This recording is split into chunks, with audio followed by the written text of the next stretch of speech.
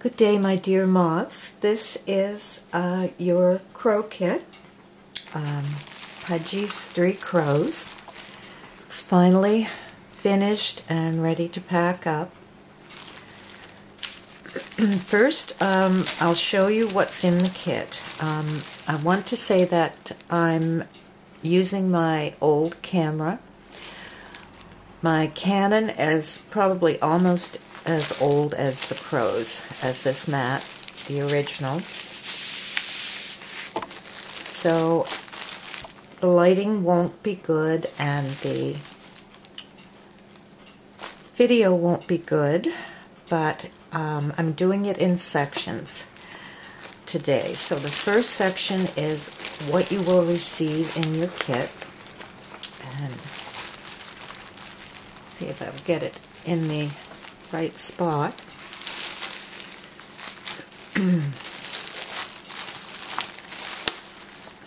First, you'll receive the patterns, and what I've done is I have my originals, A, B, and C, and C is here.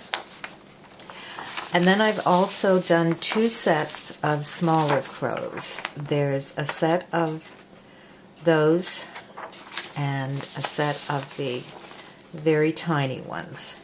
So you can actually design your own rug. You don't have to do it with exactly the 3 crows that I have. You can do your own design. The name is Pudgie's 3 Crows, and Pudgie was my friend Pris's nickname. And she actually gave me my nickname of C. When we would write each other, she said, "Your name is too long to type out. I have to shorten your name," and she gave me the name C, and I've had it ever since. So this one is for Pudgie. The threads are not included. Let's see where I am. Threads are not included, but it's just black embroidery floss, 2 strands. And the lining fabric I have not included in the kit. That's your choice, whatever you would like to do. But what is in the kit is binding. Let's see if I can get it in the camera. This is a very old piece of cotton. I'm not quite sure what it was, if it was a tablecloth or a spread, but what I want to mention is somewhere here, and I'll show you this in the next part of the video, but the spread was pieced. That's not me piecing it for you. That was a piece in the fabric, and I'll show you that fabric later on.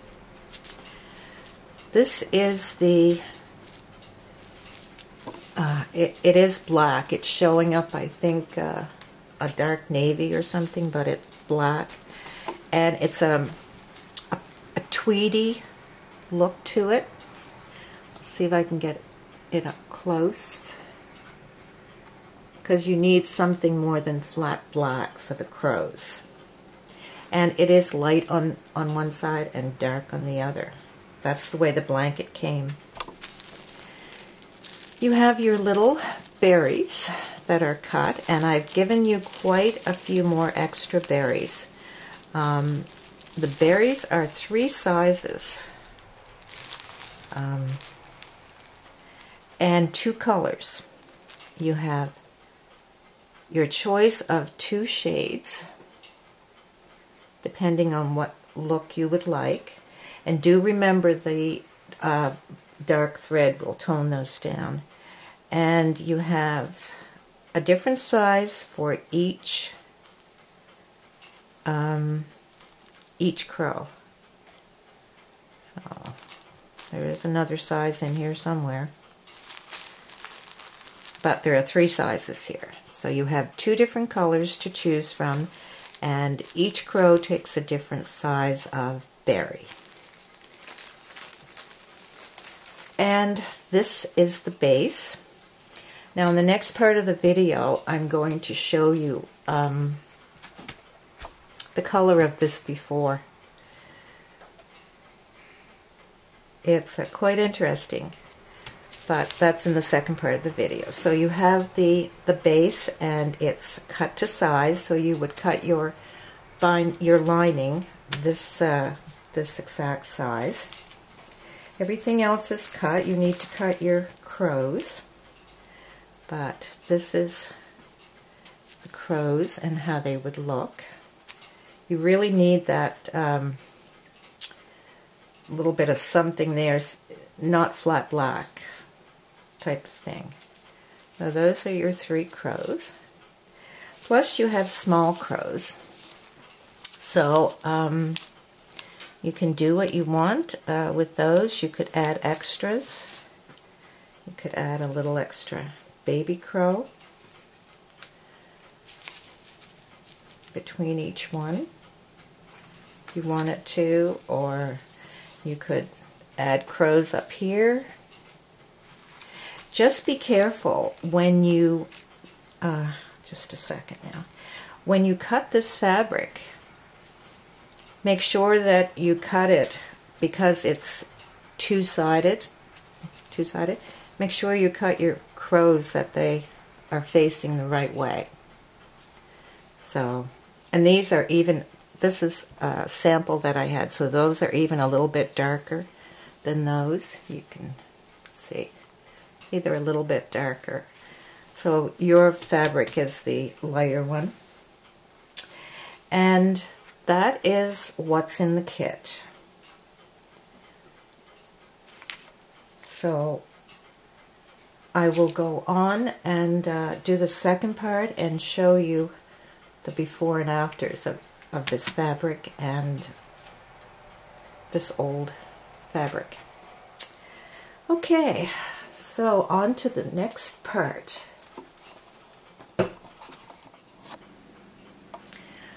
So in the second part of the video, I thought I'd show you a bit of the before and afters of the wool. This is this before it's dyed. It's a very nice old blanket. It's not, I didn't use thick wool. And those are the 2 colors. And after 3 times in the dye pot, it comes out into that color. First I did a very light brown, then I did a spruce green, and then and these were all dried after they were done, because I like to make sure that the dye sets, and I find if I wash and dye them and then dry them in the dryer, I get a better result. So 3 times. First time was a brown, and that was a Cushing's, I believe. The next one was Jacquard spruce green, and then after that they went into my age dye wool, and that's the finished product. Now, as you know, my wool has 2 sides, and there will be variations in it, but check your sides. Now this one has a bit of a rusty something on there. If you want to leave that, fine, but choose the best side. This is this was a really interesting blanket. I don't know if that shows blue. It looks like blue on my screen, but it is black. And it was this on one side and the tweedy black on the other, and I thought it was just perfect for the crows. So you have quite a large piece, much more than you need for your 3 crows if you're doing my exact pattern. So you have extras if you want to do your own design, have more crows or something else. And then we come to the binding, And I've had this for such a long time. I'm not exactly sure what it is. It's, I have it pinned here. That's where I cut. But it has different shades in it. Some places have blue, and some have just a little bit of blue. And it's very thin, it's very old, really thin, and of course I aged it. Now, as to putting the binding on, I would suggest that you do a 1/4 inch binding, just a very thin handkerchief type binding. You do have enough. It's 1 1/2, I think. I'm not sure, but you have enough, and it's all one piece. Do remember, when you put your binding on, make sure that this is on the inside. This is with every one. This is where the original piece was stitched together. So you don't want to stitch your binding on and then come to this part and think, oh no, I made a mistake. This has to be in the inside. So there is a right and wrong to your binding. Just make sure that you check that. The other thing is, I made the pattern a bit larger. I thought, why not? I have the wool. I didn't want it too large, but it's a bit larger than that. So you've got extra room.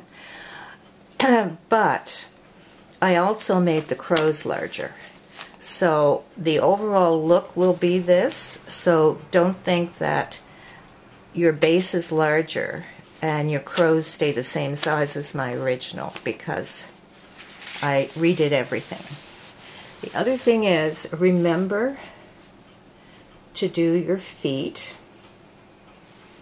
and to do the little hanging part and to stitch your, and remember to do the eyes.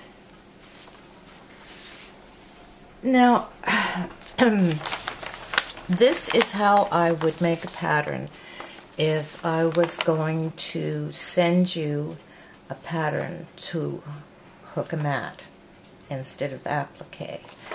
And what it is, it's the 3 pieces, and you would cut them and piece them together. And I know most of you know how to do that if you make your own patterns for rug hooking.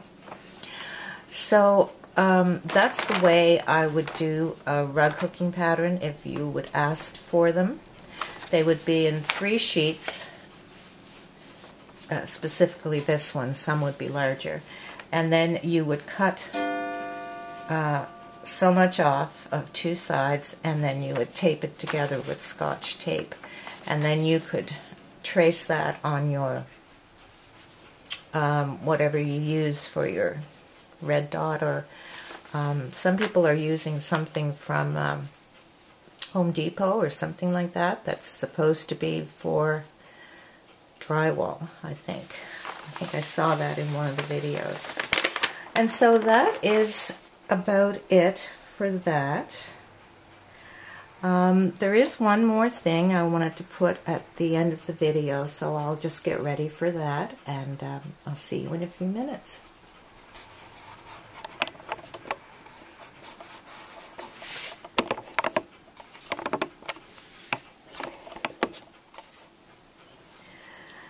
So someone asked, and I said that I would show these on the video. These are my Rhodo Pink, my $5 find at the thrift store. Isn't it cute how they lock?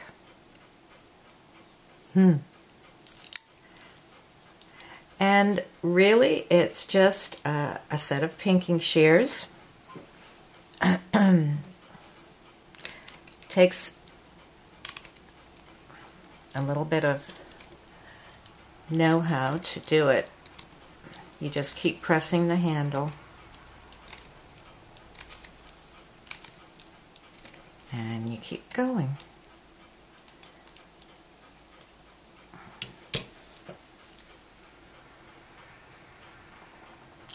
Now, I thought they were, because you can get them, that they will have a scallop, very similar to this. But yeah, that's it. And it's very similar to regular shears. I'll finish the cut here with my regular ones. The regular is a bit smaller, and this is a bit of a decorative edge on. But I was thinking, wouldn't that be interesting to cut circles and to put your stitches in those little parts of the edge. I need to try that. That looks very good. Now, perhaps someone can tell me what these are. I did not buy them new, that's for sure. I've had them for a long time, but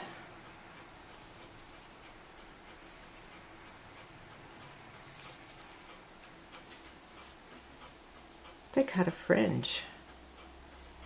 I'm not exactly sure how it would work. Maybe they need to be sharpened, but that's the only thing I can think those are good for, is to cut fringes. So if someone knows if that's the purpose of these, could you please put it in the comments of the video or on moths. And it looks as though they come apart there. It looks as though they have a screw, and they would come apart to be sharpened. But wouldn't that be interesting if you had shears to cut your, these are dull too, to cut your rug hooking strips.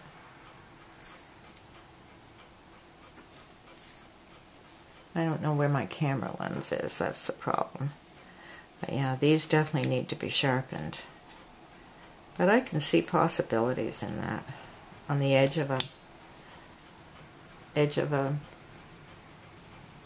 cushion maybe, or something like that. So if you know of what those are, please leave a comment. And I think that's it.